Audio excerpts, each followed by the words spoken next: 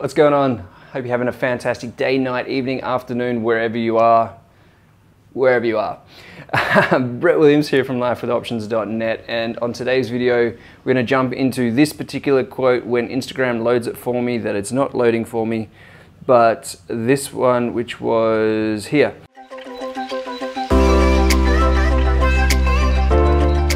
It's not in knowing all the answers, but trusting in yourself to be okay no matter what shows up.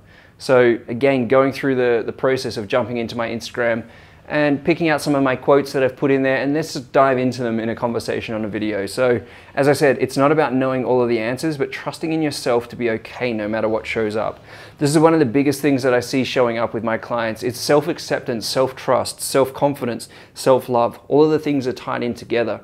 And when you are trusting in yourself that everything is going to be okay no matter what, you're granularly looking at all of the evidence in your life that says, I'm good at communication, I've got all these skills, I provide value, I do all of this, instead of looking at all of this evidence and justification that you've created over the years that says, I'm not worthy, I'm not good enough, I can't do anything, all of this, this, and this, and buying into all of the social conditioning.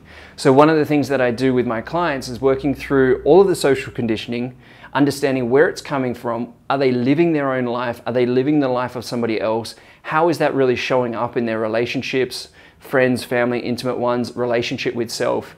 And how is that impacting their confidence? And what is it that they deeply want to actually create? Because the thing that I find is if you don't trust yourself to be okay, you're not going to do anything in life. And I don't mean that just from a, big audacious creating a, massive organization that's going to change, lives for thousands. That's not necessarily what I'm just talking about. I'm just talking about even going for that career prospect, having that conversation with a stranger, or if you're single and in the dating space, we'll seeing a cute guy or cute girl and wanting to go over and have a conversation with them. That's what I'm talking about here. So when you're not trusting in yourself, you have no confidence, you have no self-love, probably not accepting yourself either, and you're finding all of the reasons why you're not good enough. You're buying into those old stories that have been projected upon you by your parents, by social circles, by all of the social media and everything like that that's going through that says you don't have the value.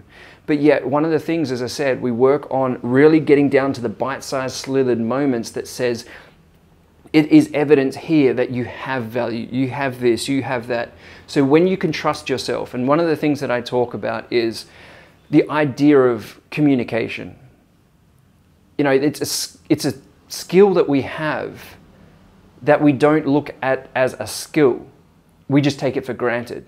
The ability to be able to communicate words out of your mouth and have those impact others in a way that is whichever way it may be perceived. For most, those words are being said unconsciously. And when you're saying it unconsciously, you're not getting any predictability out of the results. You're not knowing what words are going to be able to create what sort of response and reaction for that other person, and being able to convey that in a particular way. So one of the things that I did many, many years ago was started to acknowledge the fact that I wasn't good at communicating. I was somebody who was socially awkward. This is all coming back from my days in the engineering world where I used to stare at two computer screens, drawing lines all day and not talking or communicating to anybody. So for me, it was never really something that I thought. I just knew that I didn't feel comfortable with it. So I started over time looking at all of looking into communication, and that's one of the things that I teach and I coach on as well, healthy and effective communication structures, but more of a case of actually celebrating those little wins. Like, when was it that you actually said no and that's what you wanted to say? Creating those healthy boundaries. When was it that you actually spoke your truth, or you did this and that was the reaction and the response that came out of it? When you can see that for yourself, and you can actually start acknowledging for yourself that no matter what the situation shows up, I know that I have the ability to communicate, and I have the ability to have a difficult conversation, or to have an effective conversation so that we can resolve an outcome. So when you can develop that trust within yourself to be able to create financial stability because you have skills in business, to be able to create impact in other people's lives because you have effective communication skills, or whatever it might be, whatever the area of focus is for your life that you want to develop that trust in. When you can trust in yourself, it does not matter what shows up. It does not matter what the situation is, because you know no matter what is thrown your way, that you will be okay, that you will get through it.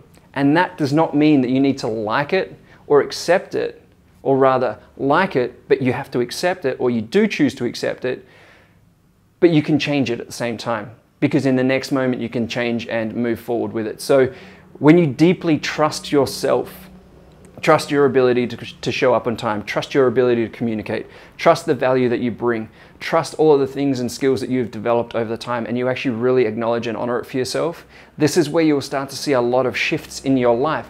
But it is difficult, I know. Why?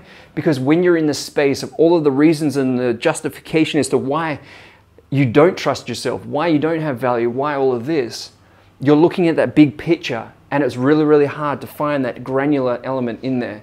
And that's why I created a particular exercise to really challenge those beliefs and pull out all of those little bits. So what is it that's going on for you right now? Where are you at on that path of trusting yourself? Do you trust your abilities? Do you trust your skills? Or are you judging yourself for it and having shame and guilt and blame all around it? Let me know in the comments. And if you got any value out of this video, like it, share it, comment it, show it some love. And I'll see you on the next one. Cheers.